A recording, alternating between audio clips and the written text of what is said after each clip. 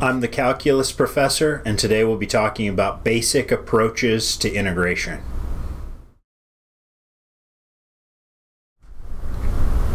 In problem number 25, we'd like to evaluate the integral of sine t plus tan t over cosine squared of t dt. So the first thing I'm going to do is I see that I have addition up on top. I could break this thing down into two different integrals over the addition on the top. So let's do that. I'm going to rewrite this thing. I'll rewrite it integral of sine t over cosine squared t dt plus integral of tan t over cosine squared t dt. So now that I've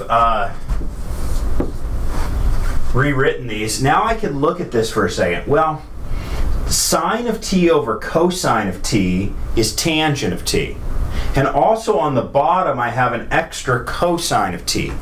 But 1 over cosine of t is secant of t.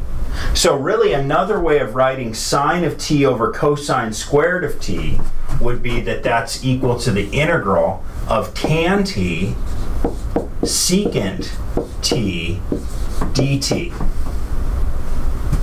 plus integral. Let's see what we've got here. Well, tangent of t, of course, is a tangent of t.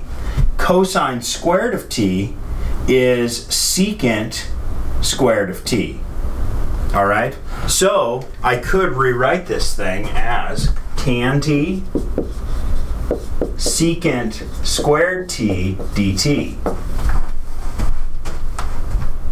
All right. So now let's look at this again. We know the antiderivative of tangent t secant t. It's just secant t. Over here, we might need to use a u substitution. Let's think about this for a second. The derivative of tangent is secant squared t dt. So what I could do is I could say, let's let u over here be equal to tangent of t. So du is secant squared t dt. Now I could rewrite this integral as the integral of u du. Okay? I still have this secant of t sitting here, and the antiderivative of u is 1/2 u squared plus c.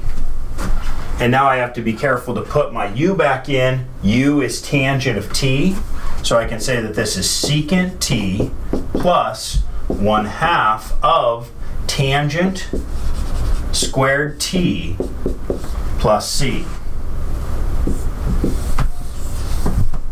And we are done.